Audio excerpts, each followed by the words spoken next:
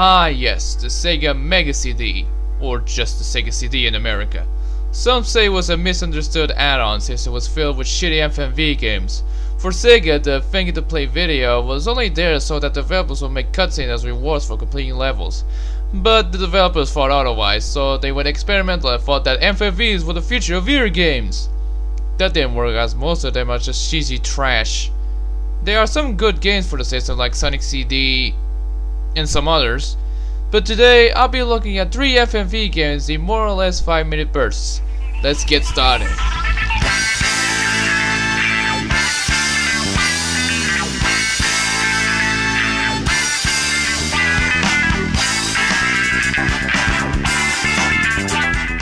First up is one of those Make My Video games, specifically the one with Mark Wahlberg. Yes, that Mark Wahlberg. What? No! Before he went to expose his dick in Boogie Nights, he was a rapper. I don't know how good he was, but if he's any better than Vanilla Ice, I can take it. Anyway, the game was released in 1992, exclusively for the Mega CD. I'm gonna keep calling that to annoy damn Yankees, ya wankers! There's also other games of the series, like the one with In Excess, that Australian rock band that isn't called AC/DC. Digital Pictures made the game, although to me the picture quality looks too analog-ish. Hey, don't come too close, buddy. So the story is about these siblings bickering about Mark, and they want you to make a music video. It's either one of these songs or whatever one of these people wants. After that, you start editing by shuffling some effects and change the clips while the music is playing till the end. That's a linear bullshit I've ever seen. Some just randomly turn on and off the effects, and when the music is over, they rejected it. I don't know what I did wrong, so I decided to check YouTube for clues. It turns out that you have to change the clips once in a while. But the original video is fine, it's perfect, there's no need to fix it. The effects are just extra, it doesn't count for some odd reason. Should have been called Make My Video shit. Sounds stupid, I know.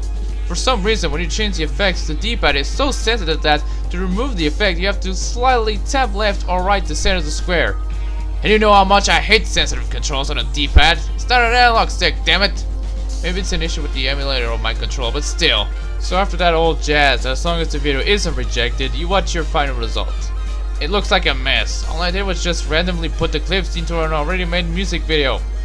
And apparently they liked it. The production quality is kind of good, although the characters act all cheesy and stereotypical. I mean, what do you expect? It was the 90s, FMVs were a new thing, so let's exploit the hell out of it. Amazing that they actually got Mark Wahlberg for the game, not just his music videos. Though it doesn't stop it from being shit, but somehow looking at him shirtless turns me on. Hell, shirtless muscular man turns me on. Hey, I'm not gay! Just a bit bisexual at times. Overall, it's a bad one. At least the music is great. Want to get a burger? Yeah, sure. Okay. Hey, wait up!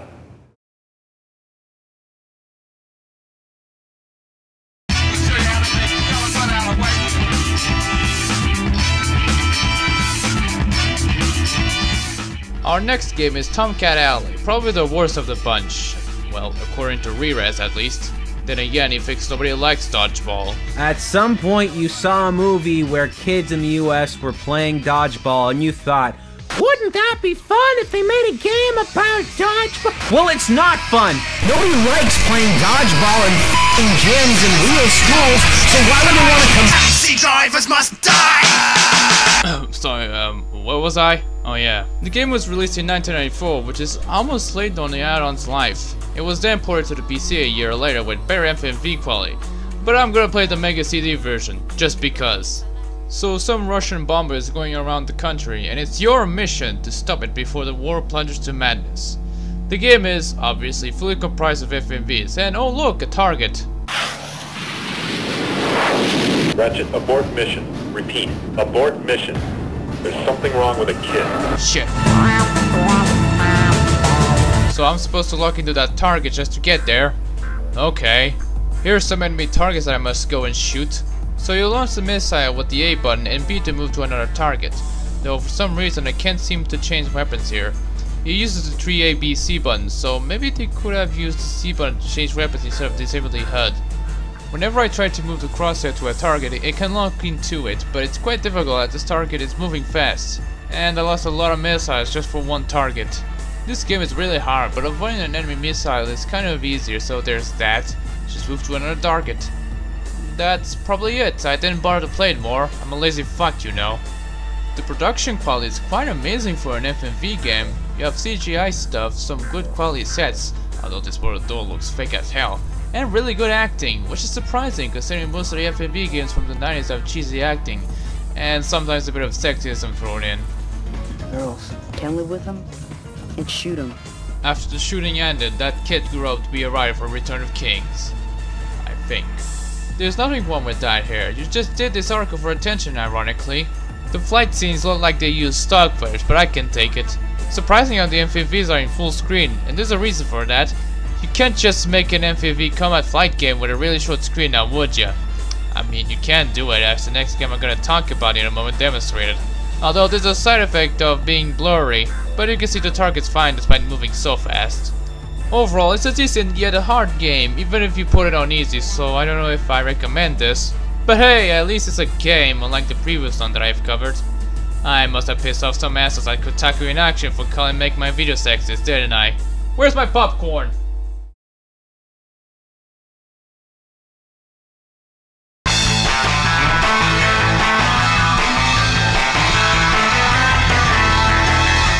Sewer Shark, a launch title, is another digital pictures developed game, but this time it's published by Sony ImageSoft rather than Sega. Later on, Sony became a big rival for Sega, but that's not important.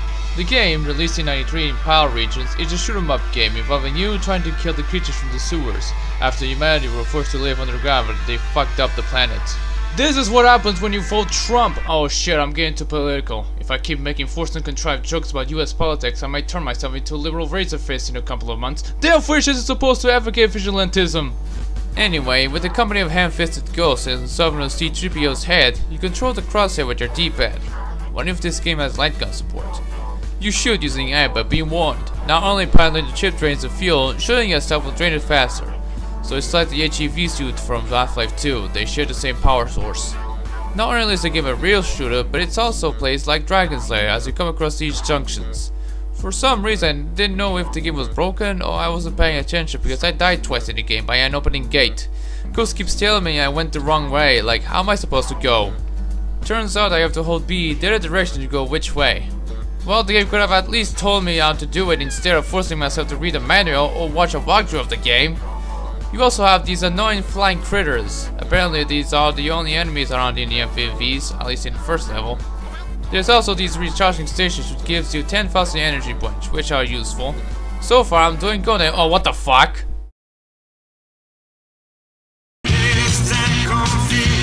What a movie. Alright, enough playing, let's talk about the presentation. The transitions when going to these junctions feel smooth in FMV standards. Amazing how they actually filmed these sewer scenes. Is it just me, or did the Wachowski brother sisters got the inspiration for real world sewers in the Matrix from this game? Just wondering. What's strange for a Mega CD game is that it uses infant synths for the music instead of Red Book audio. Look, it was either CD audio or hammy performance from this guy, okay? Speaking of which, the acting is kinda hammy. You've got Ghost who keeps shouting at you and calls you by your call sign, which by the way is dog meat for some reason. He also calls you a pencil neck at times. The sets and the creatures are really convincing, except for these bats, they look out of place. It doesn't make the video less blurry, but heh, what can you do? So that was Sewer Shark. This one is like a fun version of Tomcat Alley. Why would you want to hear convincing acting in a jet fighter game when you can just get screamed at by your coworker while doing your job? Oh, wait, no, that's a really bad choice of words. Fuck the SJWs, am I right? I don't want them easily triggered females to be part of my hobby. Video games are the lifeblood of me. I don't care if Trump decided to leave the Paris Agreement on climate change. The most important thing about life is that Persona 5 has a slightly changed box art. That's censorship. How dare you cover a cleavage, you feminist loving cucks? Well, that's those 3 games over with. Now what? I'll save it for later. I have some unfinished business to do.